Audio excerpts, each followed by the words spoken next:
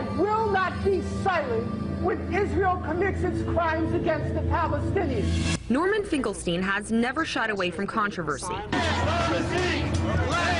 The American Jew is banned from Israel and pledges full support for the Palestinian people. The author and former professor has lost jobs and faced death threats for his opinion. Every single member of my family on both Heated debates documented in the film American Radical, a subject we begin with during RT's interview. I want to start with a question about your new documentary, American Radical. It has been described in many ways, but one being an intimate portrait of a man behind the controversy. Tell me about the documentary, why you decided to make this film. I actually have not seen the documentary, but many, you're surprised by that.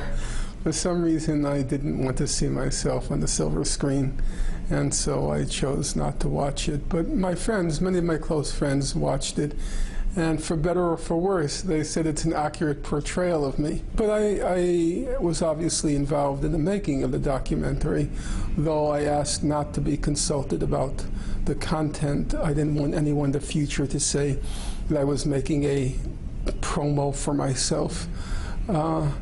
As to why I got involved in it, my basically feeling was, well, my closest friend over many decades is Professor Chomsky, and I tried to look to him for moral guidance, and he made many films, or he would participate in many films about himself and about his personal background.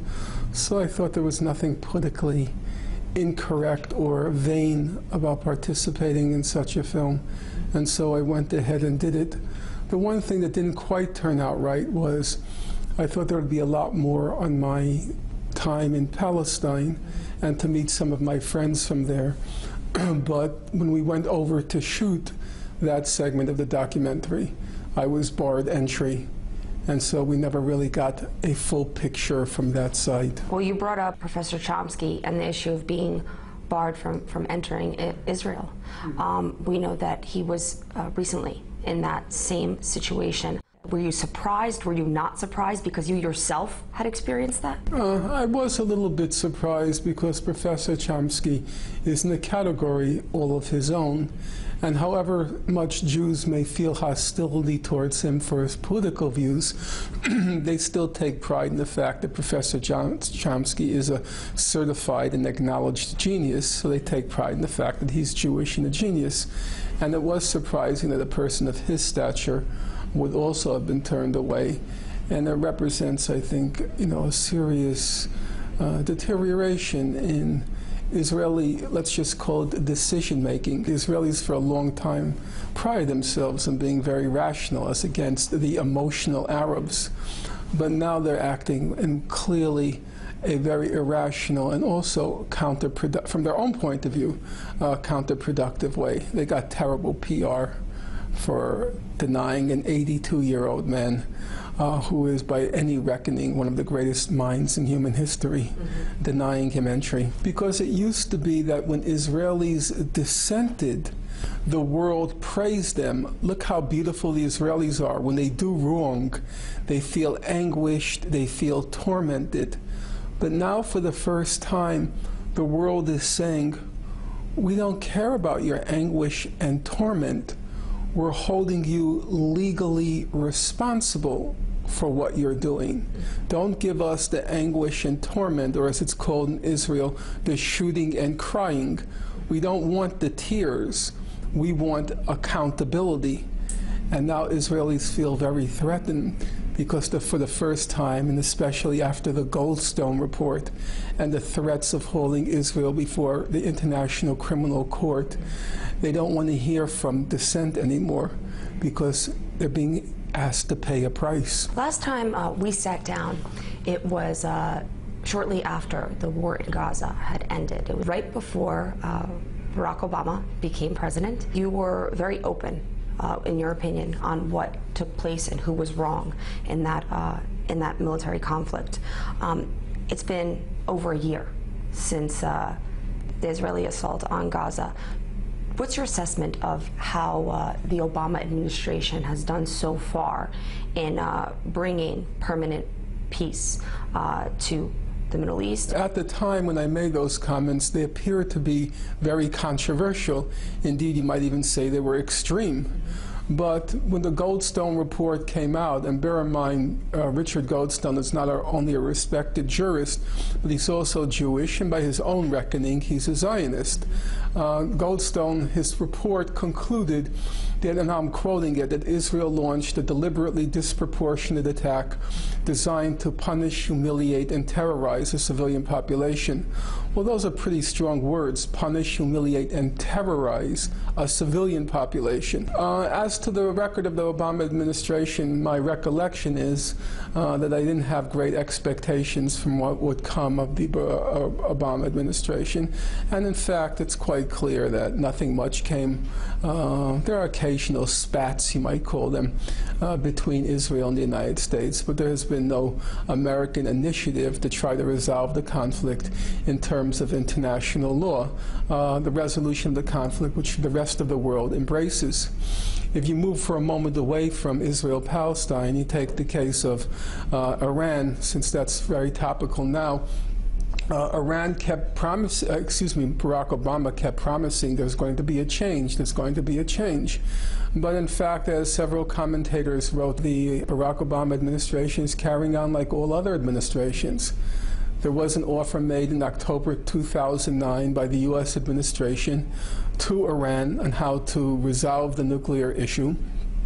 Iran at that time rejected the offer for several reasons, mostly because it didn't trust the main powers who were involved, France, the U.S., even Russia.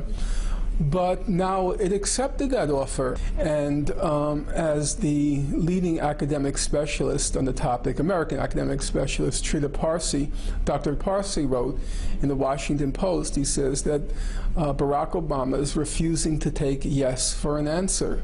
And so there's no real difference between the so-called diplomatic approach of Barack Obama and the militaristic approach, as it's sometimes claimed, or belligerent approach of the Bush administration. At the end of the day, what they want is for Iran to cry uncle, for Iran to give in to U.S. power. Now, maybe Barack Obama does it with softer words and presents it with a more appealing image, but the policy is basically the same. Do you think that there was a message also sent possibly to Turkey and Brazil with the draft resolution being introduced so quickly after the fuel swap deal was agreed upon with Turkey, Brazil, and Iran? Yeah, well, it's quite clear. The United States feels like power is shifting. It's becoming more diffuse, and the U.S. doesn't call all the shots in every place in the world. And Turkey has carved out a more independent path in recent years, most notably when it refused to participate in the U.S. attack on Iraq. Brazil is an emerging power, and this was an attempt to cut them down to size. Let's stay on the topic of the United Nations and diplomacy, because from what I understand, you are lobbying to speak at the UN. Why? And what do you want to say? Well, I have been involved in the conflict now in a public way for the past 30 years. I first got involved in June 1982 when Israel invaded Lebanon. And I do feel that in the wake of the massacre in Gaza, the Goldstone report, public opinion has dramatically changed. It's dramatically changed not only internationally, but in the United States. And there's a real opportunity now to put forth a reasonable settlement to end the conflict. Not only to put it forth, but for there to be a receptive audience for such a reasonable settlement. And I feel that given my personal background, the fact that my parents were both survivors of the Nazi Holocaust. My father was a survivor of Auschwitz concentration camp, my mother of Majdanek concentration camp. Every member of their families on both sides were exterminated during the war. We never had any aunts, uncles, cousins, grandparents, nothing. We were just, as my late mother used to say, 5 people in the world: my mother, my father, and my 2 brothers and myself. My family background, my professional background, I have written many books on the topic, and I think it's fair to say, without sounding immodest, I am a recognized authority on the conflict. And The fact that I have been personally involved. I've made a substantial commitment. One might even say in my own little way I've paid some price for the commitment I've made. And most importantly, I've tried very desperately, very hard to be reasonable, to figure out a reasonable proposal based on international law to end the conflict. But we should be clear. I have no interest in being the victor over a vanquished Israel. I have no interest in wanting to humiliate it, embarrass it, degrade it, or as I say, push it against the wall so it feels like it has no choice except to strike out. We want a reasonable settlement. We want a settlement which allows everyone to live proud, productive, and peaceful lives. We want a settlement that allows everyone to live in dignity. And we want a settlement, obviously, which is in accordance with the law, with what the world should look like. Now, you're right. In the real world, the law is often disregarded, and it's replaced by the use of a big club, and you crack people's skulls. But we're talking about how we think the conflict should end. And I think most people understand, maybe not people in power, but regular people, they understand the rule of law and that we should respect the law. And I think you can reach a large audience with that principle. And I think the audience is now ready to listen. And that's why I want to go to the United Nations and hopefully achieve a reasonable settlement of the conflict. And we're going to have to leave it right there. Thank you very much for sitting down and speaking with me. Thank you.